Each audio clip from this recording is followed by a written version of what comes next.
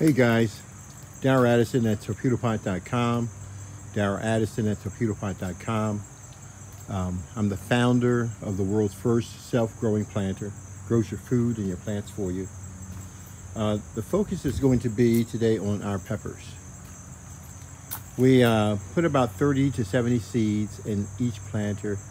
All the seeds have, it appears, have germinated. Nothing have died. And now we're about to make our first harvest on these peppers. I just want to show you what the harvest is going to look like. Now, I don't want you to do what I do when it comes to harvest, okay? You have to look at the business, the industry that you're in. You know, some of you are going to be growing for food, immediate food. Others are going to be growing for seeds, okay? You're all going to be growing for different things. And so the reason why I come back and I harvest from off this plant is because I don't want it to become too heavy. Now, you know what? I probably can hold off harvesting. I mean, they look a good size, but they're not, oh my gosh, she feels so good. All natural, look, no blemishes. Look at this. Can you believe this? No blemishes anywhere. And any pepper, perfect peppers. The world's most perfect pepper because I'm not growing it.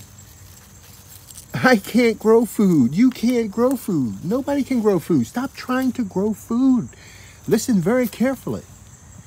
I want you to stop trying to grow food, and I want you to learn how to create an environment that is sustainable so it can take off and grow itself. Okay? So, and as you can see, we have a lot more to come. And that's the habaneros, and we're seeing it across the board. I mean, it's not just one plant that's experiencing it. They're all experiencing it. Maybe I should hold off a day or two before I start harvesting some of these things. You know, maybe I should hold off. But I'm ready to jump in here and make sense out of these Hungarian peppers and enjoy their beauty and their taste. All right, so we do not use synthetic fertilizers. This is grown using a 3-12-12 formula, wherein that we create an ecosystem in the planter that causes your plants to grow. And I think these are the Hungarian down below, and these are the jalapeno, and they look great. I love what I'm seeing. I love the results of this growing program. Now, because we are growing in such a condensed area,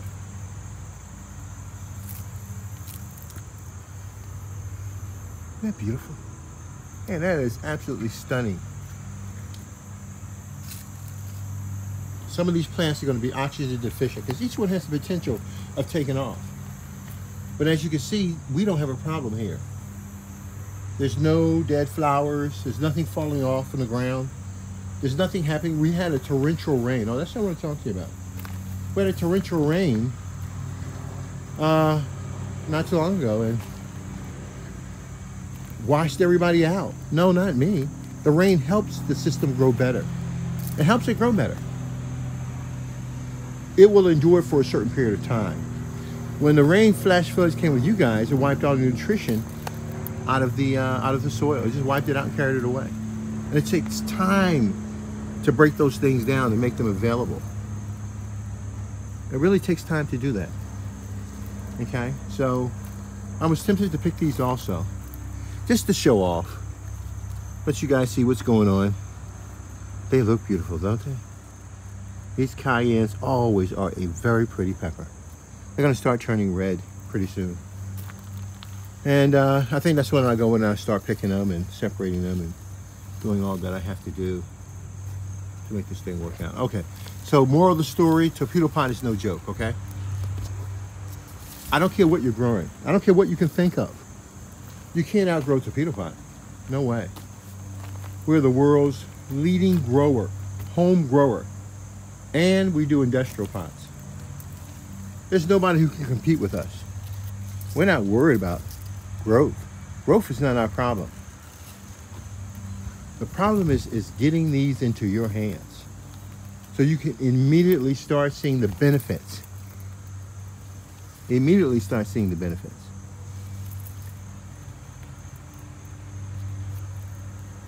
These are the bell peppers, green bell peppers. I think they're California wonder peppers. They're latecomers in this area. I don't know why. All the other peppers do well. I want this to do so much, but it comes so late. It comes, and it certainly comes, and it's developing. But I need to find out why that environment of that pepper is different from the other ones. So, did you hear me what I just said? Each species grows differently, and you'll find some small changes where you can amend your soil now. You can actually change your environment. It gives you control over your plants. And let me tell you something, the results are in. This is amazing. That is really, really amazing. But anyhow, we're talking about peppers, and so Peter Pot wants to grow your food. We don't have a problem with food, we have a problem with distribution, all right? You need to be the distributor for your food so you can sell it globally. And that's why we have agriculturalblockchain.com. Agriculturalblockchain.com. That's our distribution arm. That's what we're building, a network, a global network of buyers and sellers. Talk to you guys later. Bye-bye.